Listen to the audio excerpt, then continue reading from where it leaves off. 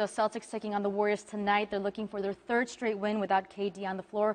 What do you think has been the biggest difference for the Warriors playing without KD? Well, I think trying to accept their roles once again. This team last year was a team that was, their play was predicated upon Steph Curry being a playmaker. So in order for them to get back to being successful without him being on the floor, I think you have to see Steph Curry having assist night up around 8, 9, even double-digit assists. I think if you see that, I think there's a lot of success that comes with that, because now everyone keys on him so much during a game that he's able to dribble, drive, and break down the walls of the defense. Now all of a sudden Klay Thompson's open. Now all of a sudden Draymond Green's open. And the end result is he will get the basketball back and be open. So I think him being a playmaker and a facilitator first opens things up for the Warriors and allows them to become this really blossoming offense. And then in the end, he can make his shots, which we know he can do.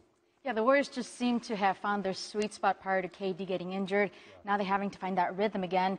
What's it like to be in a team that has to find that rhythm at this point of the season? This is really difficult. And the most difficult thing that's going to happen is they may have to readjust themselves again once KD comes back right before the playoffs or during the playoffs, hopefully. So it's very difficult, but I do think it's a little easier today than it would have been 20 years ago, because most of these guys on the Warriors teams are ball handlers. Most of their dominant players are ball handlers. And anytime you have the basketball in your possession, you have the ability to change the momentum of the game. So I think it's a little easier, but still, when you have a player like KD who they were playing through and is one of the greats of all time, it is so hard to adjust on the fly. But they're doing a good job thus far. These last couple of games, they're playing like the old Warriors, which are pretty good Warriors. Pretty good, not bad. Not bad. All right, moving on to the Celtics playing for the first time since Isaiah Thomas expressed his frustration about some of Brad Stevens' coaching decisions.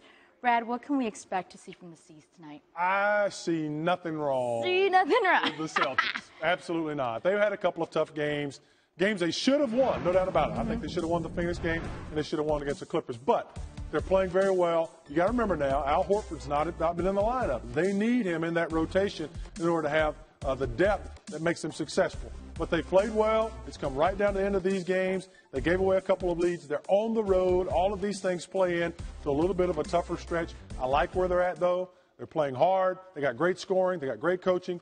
It's just a matter of time. They'll be fine. Don't panic. No panic. They'll get Horford back. They'll be fine. Thank you so much, Brad. Brad Doherty with the insight here with us on Coast to Coast. You're sticking around, right? Yeah.